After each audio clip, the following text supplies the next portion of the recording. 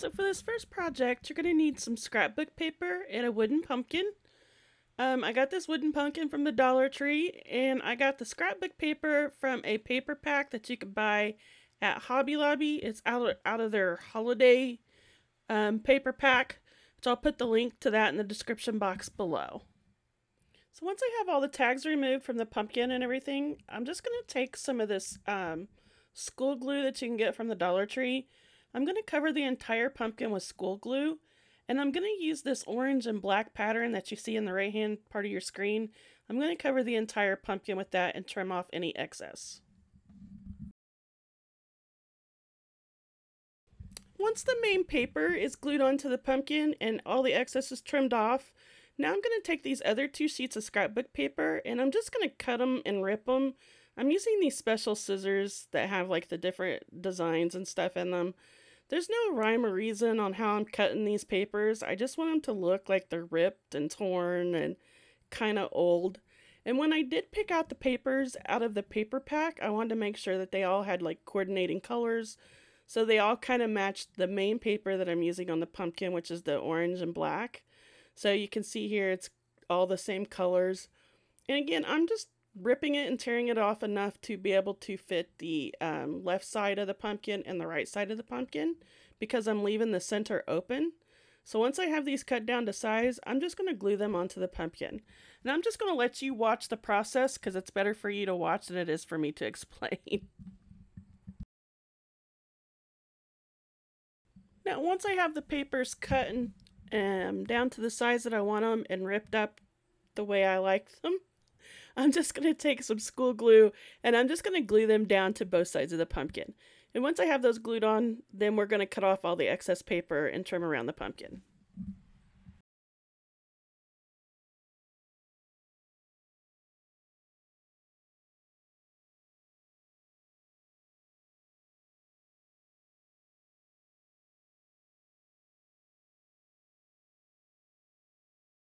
Once I have the scrapbook paper glued on and trimmed down to the way I like it, I'm just going to take some sandpaper and we're just going to rough this pumpkin up. And that way it kind of hides the seams of the scrapbook paper and it makes it just look like it's one piece.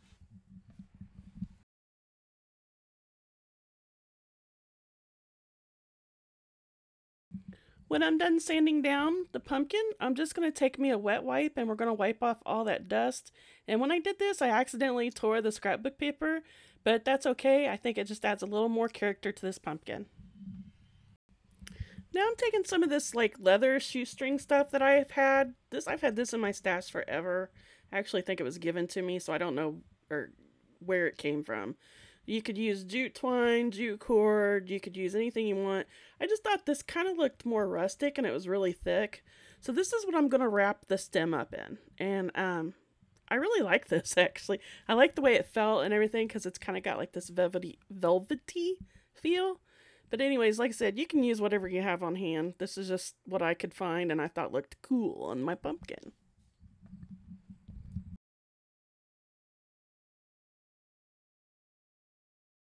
So now I'm just going to take some ribbon and I'm just going to make me a messy bow. I'm going to use this orange, black, and this spiderweb Halloween ribbon that I purchased from the Dollar Tree.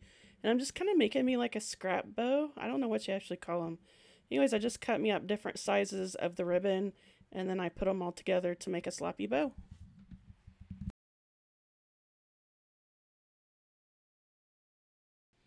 You guys can see how my bow turned out. Shadow seeing if it's up to her standards, which apparently it is.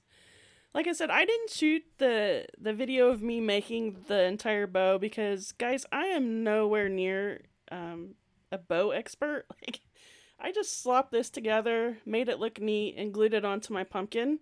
Now, once I have the bow glued on, I'm going to take 2 of these tower tumbling blocks, and I'm going to glue them on the back of the pumpkin so that it stands up.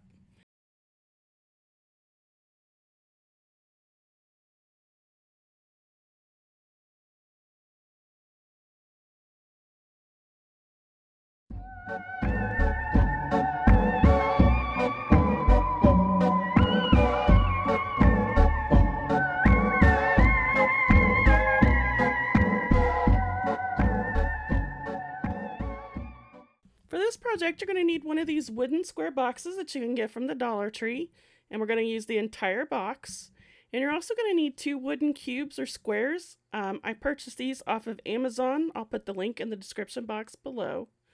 And you're also going to want to print out on your Cricut Happy Haunting. You can use any kind of vinyl you want because we're just going to use it as a stencil and we're just going to peel it off. So if you don't have a Cricut, you can also use some stickers from the Dollar Tree, or if you're really good at freehanding it, you can freehand it, but I'm not good at freehanding. So what I did is I just transferred the Happy Haunting onto my box. I just wanted to point it out that I'm also doing this with the box upside down, which will make sense once the project's complete. You'll understand why I did it this way. If I try to explain it now, it's just going to be really confusing, so we'll get into that later. But I am going to transfer the Happy Haunting onto the box upside down. Once I have the transfer on my box, I'm going to take this pavement color, which is kind of like a really dark gray, and I'm going to paint the entire box, including the lid, in this gray pavement color.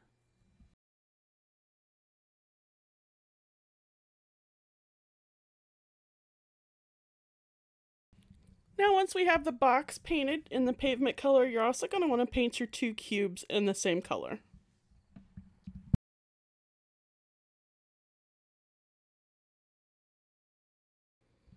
Once our paint is dry, we're going to start peeling off the Happy Haunting sticker or vinyl that we put on there, and it's just going to leave the natural wood once we have that peeled off.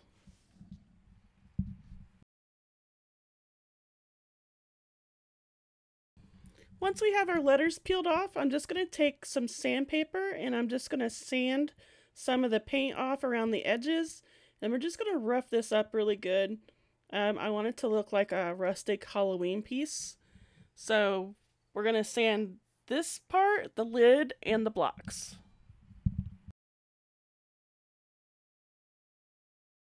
So once everything's sanded down, this is what we should have. And now I'm going to take some scrapbook paper. Again, this piece of paper came out of that holiday pack that we used in the first DIY that I purchased from Hobby Lobby. And I'm going to just trace it out onto the scrapbook paper, and I'm going to cut out enough to cover the bottom and the top of this box. I guess I should say the bottom and the lid of the box.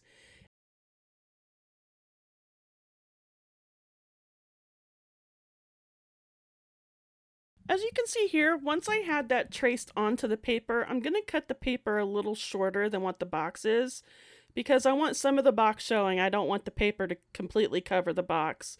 So I'm just going to cut it a little shorter, and then we're going to glue it on, just using regular school glue.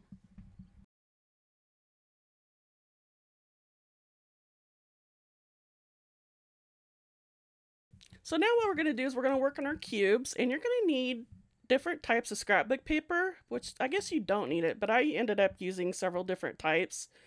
And what I did is I made me a pattern by tracing out my cube onto a piece of scrapbook paper, and I cut that scrapbook paper shorter, and I ended up cutting out 12 pieces of scrapbook paper because each cube has 6 faces. Once we have our cubes completely sanded down, I'm going to take these rub-on transfers that you can purchase from the Dollar Tree, and I'm going to get the sequence of numbers out for each cube. So the first cube, you're only going to need the numbers 1 through 6. And these are all different types of numbers. I really like these rub-on transfers, so it's not going to be the same design. I'm going to use a different height and design of number on each side of the cube.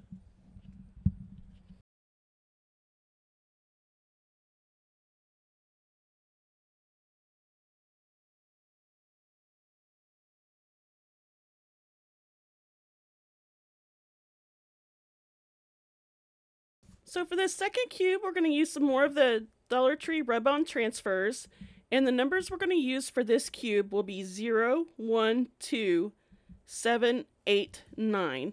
And I'll put these sequence of numbers up in the screen on each cube that you'll need those for. And what this will do is it will just give us the right amount of numbers we need for our Halloween countdown. Yes, we are making a Halloween countdown cube set that you're also going to be able to put in the box and store away. So stay tuned and see what else we do with this. Okay, once we have both cubes done, now we're going to finish working on our block box. And I noticed that this thing on the number transfer sheet kind of looks like a bat. So I just went ahead and cut it out, and I'm just going to add a little bat there above where it says Happy Haunting on the box. You can skip this. I don't know, I just thought it looked like a bat. I don't actually know like what kind of symbol it's supposed to be. Is it like a parentheses, or I don't know what it is. But anyway, it looks like a bat to me, so it's a bat.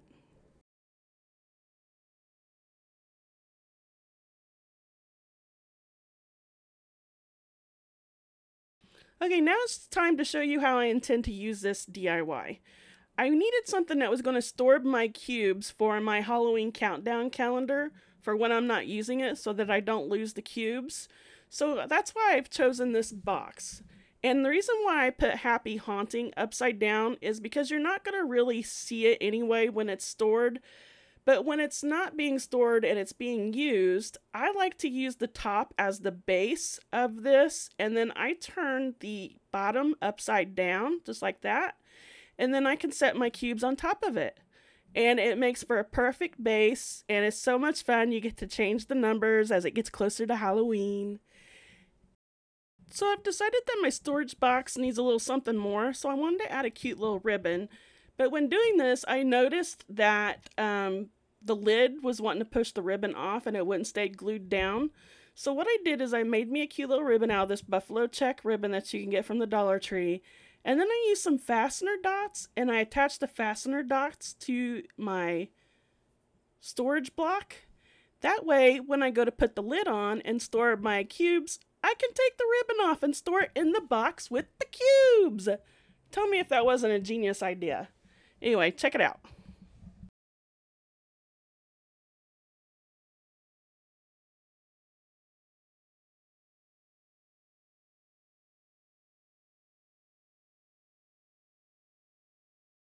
So by using these fastener dots to put the bow on, when I'm ready to store my cubes, I just take the bow off, stick it in the box with the cubes, and everything's ready for storage, and I won't lose any of this.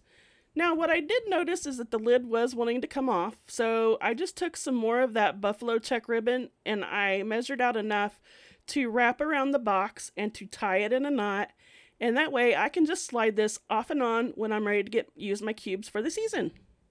Let me know in the comment section down below what you think or what you would do different with this project, and give me a big thumbs up because that really does help my channel grow.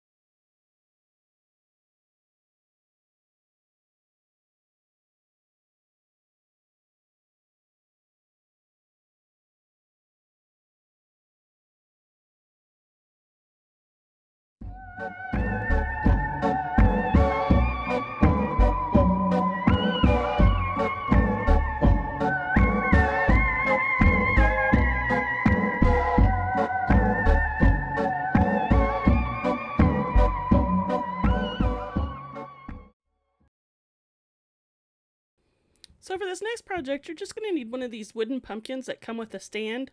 Again, this is stuff you can get from the Dollar Tree every fall on Halloween. And you're also going to need a glue gun. And what I'm going to start out by doing is I'm going to use my glue gun to make some lines on the pumpkin, to make some raised ridges so that when we paint over this, it'll give it some detail. So once our hot glue lines are dry, we're going to take some Waverly chalk paint and ink, and we're going to give this 2 coats.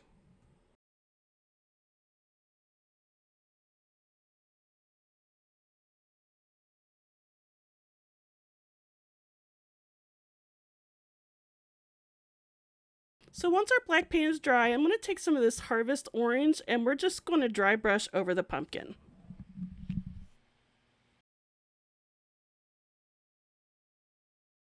Once we're done dry brushing, this is what it should look like. And as you can see, it really brought out that hot glue and those lines. So now I'm taking this piece of scrap wood that I got out of one of those wood kits that you can get from the Dollar Tree. And I'm just going to paint this in antique white.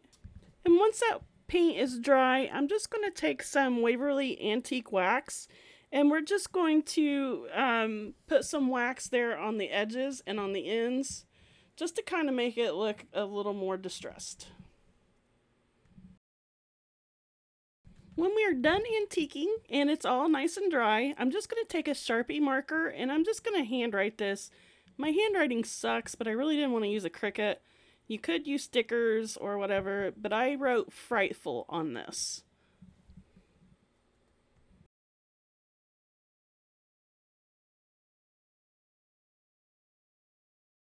I also just wanted to point out that I do know I used capital letters in the middle of this, and I did that on purpose because I just wanted to kind of give it, I don't know, a little more dimension. How many times can I use the word dimension in this one?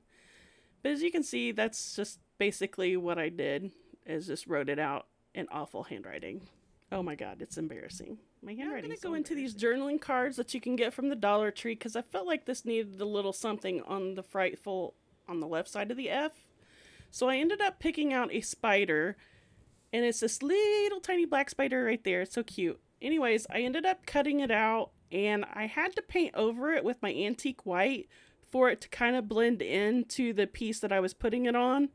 And this was very tedious, so I just cut it out with some detailing scissors and glued it on with some school glue and then painted over it and drew back on the legs with a black marker so that it all looked like it was one piece.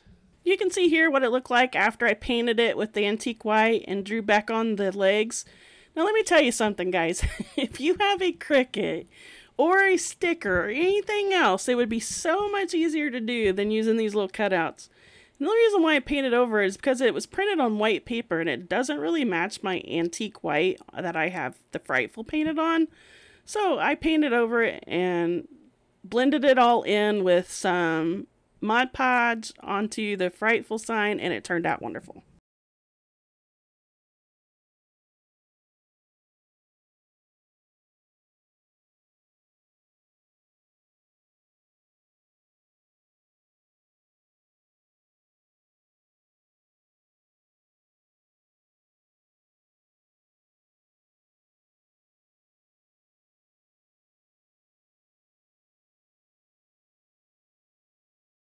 Once I have that glued on, I'm going to take this Xfinity scarf that I bought from the Dollar Tree, and we're just going to cut it down to fit the pumpkin, and we're going to glue it onto the back. And when you're doing this, you want to make sure that the material is tight when you glue it down, because you don't want any wrinkles, because they'll show through the eyes and the mouth.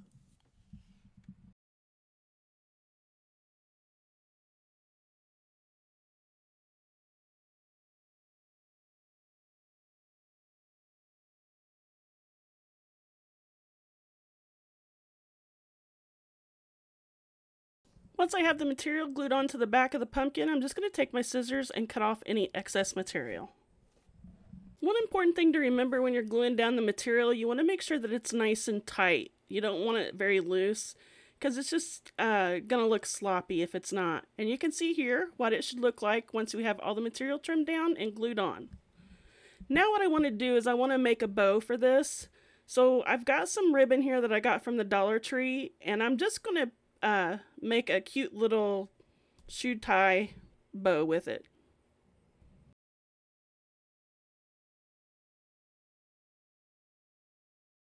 Once the bow is made, we're just going to use some hot glue to glue it onto the stem. And then once I have that glued onto the stem, I'm going to take an orange and black piece of string and also make a shoestring bow out of it. And I'm going to glue that down on top of this ribbon. And then when I have that glued down, I'm also going to take an orange button out of my stash and glue that down on top of that.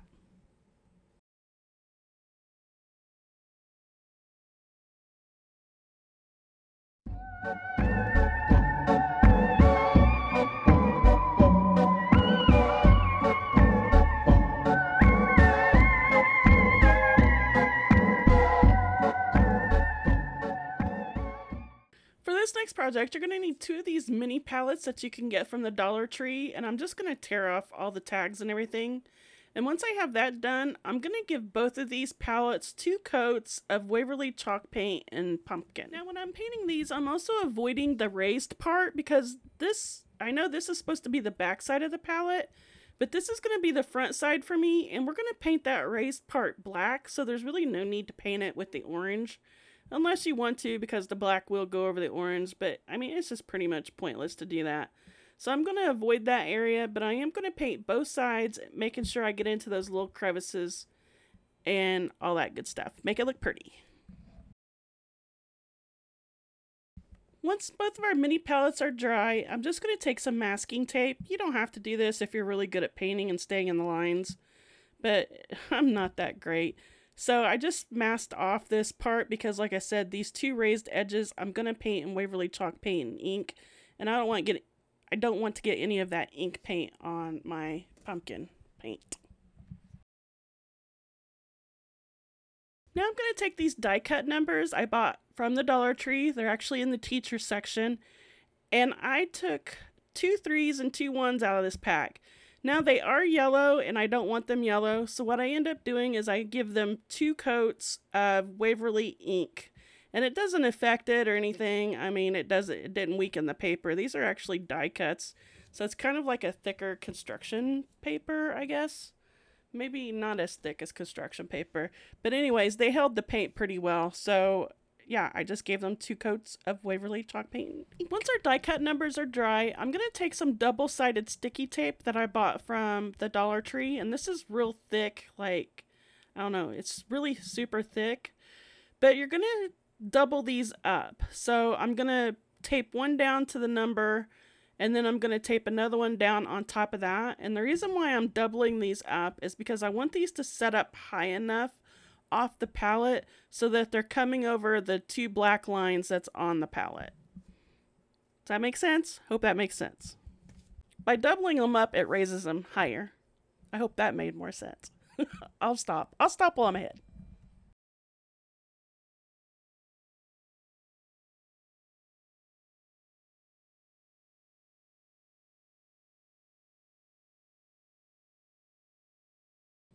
Once I have those pieces of foam tape on there, I realized that you're going to be able to see the white from the foam.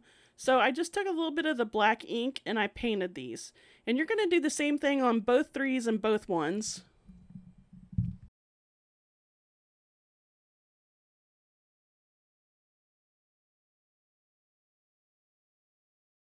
And once all that paint's dry, we're just going to start taping them down to our mini palette. Now that you can see, it's actually raised up from those 2 black pieces of wood that connect the palette.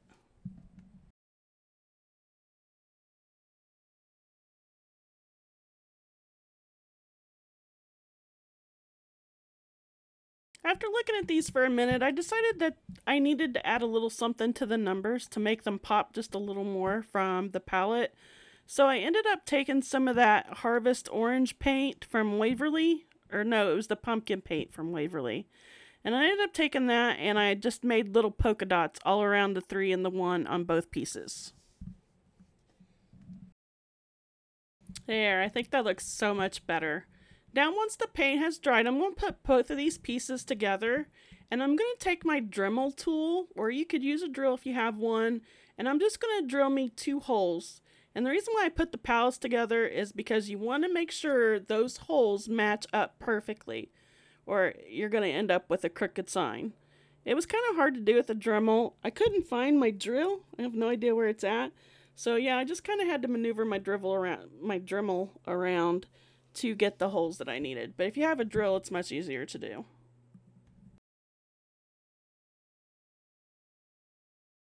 Now once we have our holes drilled, we're going to take some jute twine, some ribbon, some thread, some string, whatever you have. I'm using this orange and black string that I have.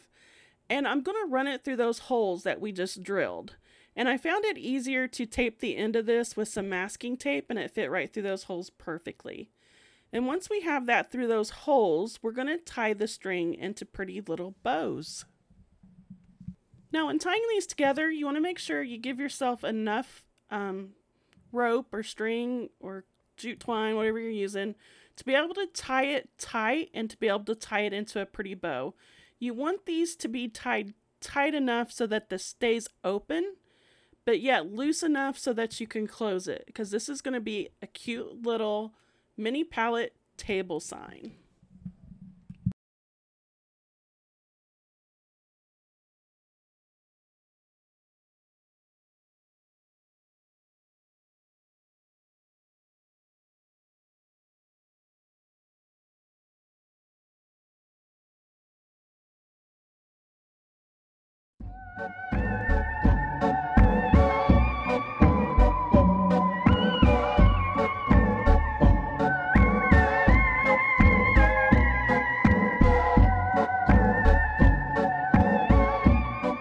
Hey guys, that's all I have for you for this video. I just want to say thanks for watching. Don't forget to subscribe and hit that like button. And don't forget to hit that notification bell, and I'll see you in the next video.